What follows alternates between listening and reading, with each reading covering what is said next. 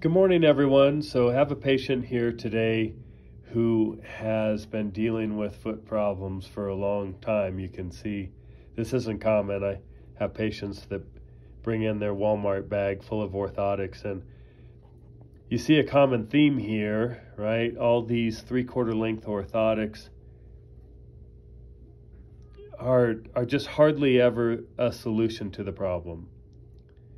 This particular patient has first ray instability, and a 3/4 length orthotic will really not do a darn thing for that. Then, she's got some super feet, and she's got these things from Roadrunner that were shaped in regards to her longitudinal arch, which is 0% of her problem. So once again, we have a series of interventions here that aren't addressing a problem.